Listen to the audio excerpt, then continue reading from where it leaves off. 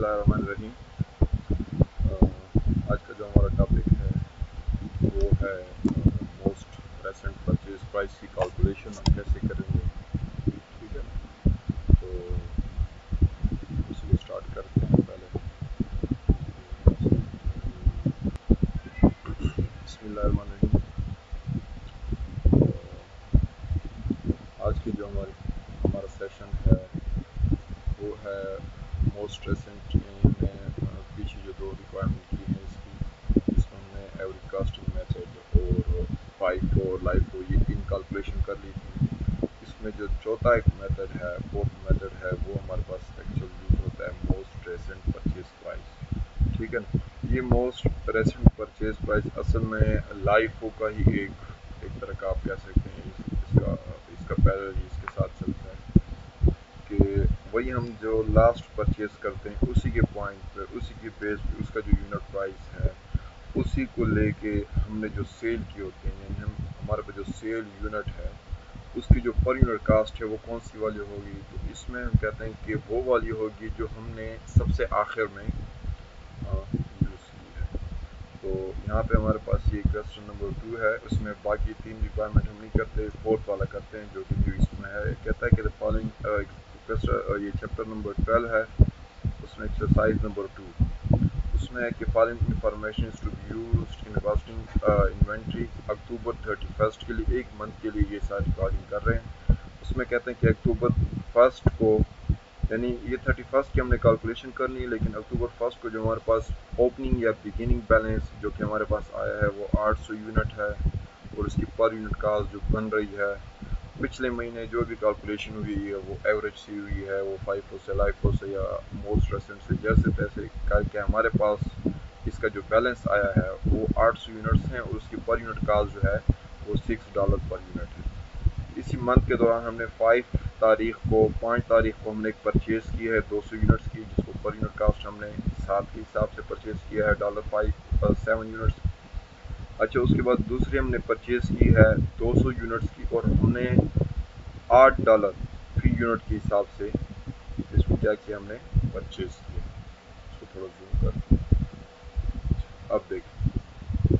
उसके बाद हमने एक इशू किया है और 400 यूनिट्स हमने इशू किए हैं। तो अब देखें, जैसे ही हमने इशू किया है तो इस इशू से पहले जो रेसेंट हमने परचेज़ किया है वो कौन सा है, हमने 200 यूनिट परचेज़ किए और ये हमारे पास $8 फी यूनिट के हिसाब से परचेज हमने किया। इसका मतलब ये है कि हम रेसेंटली क्या करेंगे, ये जो हम इशू करेंगे हम रेसेंट प्राइस से, और रेसेंट प्राइस कौन सी होगी कि जो रेसेंटली हमने परचेज किया है। तो इसकी जो अमाउंट कैलकुलेट करेंगे वो, उसके लिए हम यूनिट कास्ट क्या लेंगे, 8 यूनिट यानी $8 लेंगे।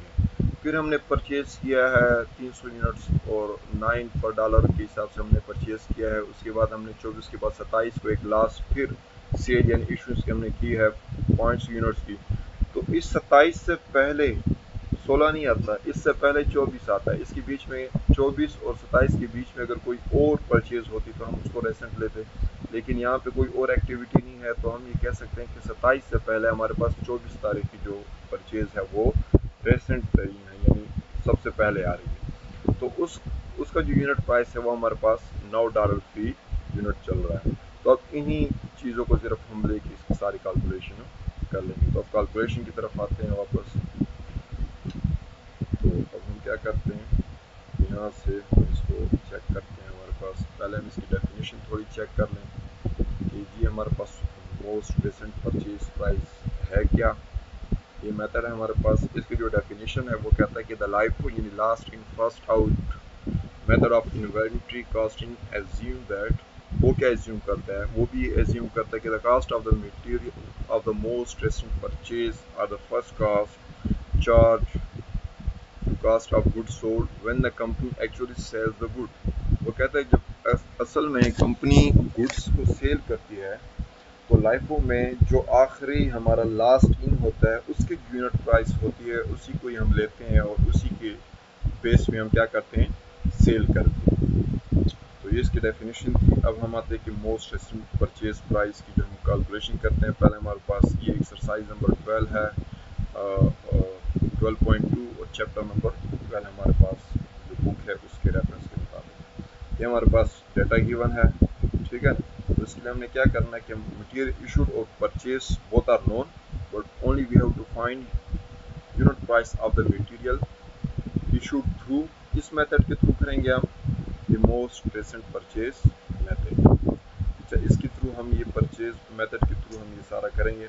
इसमें अब हमारे पास वही चीज़ें, हमारे पास एक हमारे पास परचेज हुई है जो रिसेंट है, इशू से पहले है, वो क्या है हमारे पास $8 के हिसाब से, और दूसरे हमारे पास जो है वो कौन सी आ रही है, $9 के हिसाब से हमारे पास परचेज आ रही है, वो मोस्ट रिसेंट है इस इशू के लिए। अब इसकी हम कैलकुलेशन कैसे करते हैं, पहले हम क्या करेंगे, यूनिट्स जो हमने इशू किए हैं 400 यूनिट्स, अक्टूबर 9 का जो हमारे पास रेट है, जो यानी पीछे आप देखें वापस, जो वापस जाते हैं थोड़ा, देखिए यहाँ पे अक्टूबर 9 को जो हमने परचेज किया है, जो रेट है उसी को हम क्या कर रहे हैं, यहाँ पे अप्लाई कर रहे हैं जब हमने सेल की है।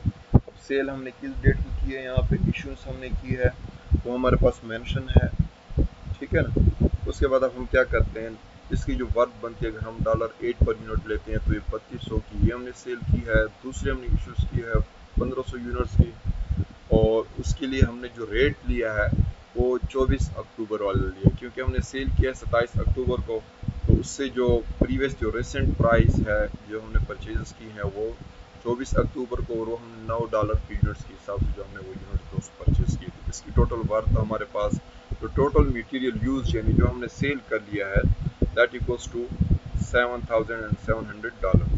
अब हम क्या करते हैं, एंडिंग इन्वेंट्री पे आते हैं कि उसकी हम कैलकुलेशन कैसे करेंगे, अक्टूबर 31 की एंडिंग इन्वेंट्री।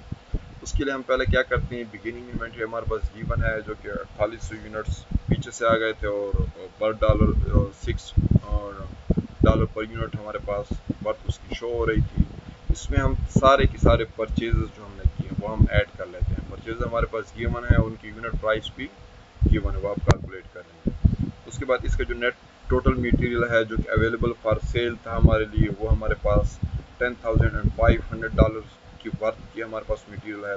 उसके बाद हमने जो इशूएंस की है, इशूज़ को हम क्या करते हैं, हमेशा फिर लेस करते हैं, क्योंकि हमने एंडिंग इन्वेंट्री मालूम करनी है। तो एंडिंग इन्वेंट्री जब भी मालूम करते हैं, बिगिनिंग में हम परचेजेस जितने भी किए हैं वो ऐड करते हैं, या अगर सेल रिटर्न्स हैं वो भी इसमें हम ऐड करते हैं वापस, और जो हमारे पास सेल्स हैं उसको हम क्या करते हैं, टोटल मटेरियल अवेलेबल से उसको हम लेस करते हैं।